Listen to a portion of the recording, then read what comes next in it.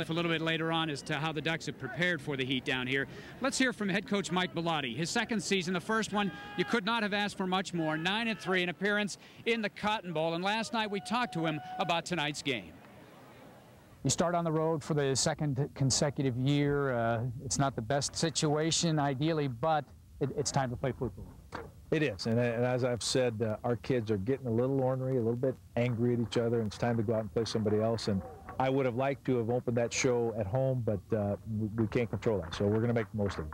All things considered, as we come out here at 7 o'clock game time situation, the weather, I don't think, is going to be as big a factor as a lot of people thought it would be.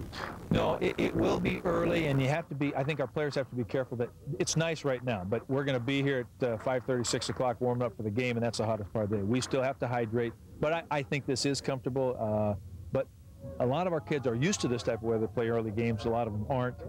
We have to still be concerned about playing a lot of people and keeping people fresh.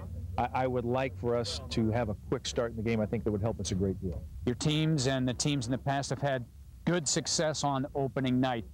You've carried some of the traditions of fall camp. How much does that help, knowing that, you know, the first time out of the chute, the Oregon team have had good success?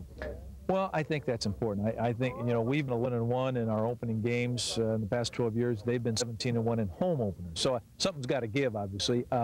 I think we have done a nice job of conditioning. I think we have most of the people back to 100% that are here with us. They're in good shape. We have a good senior group of leadership people that I think are going to help calm the youngsters and keep them going in the right direction. But I feel good about our preparation. All right, good luck tonight. Thank you.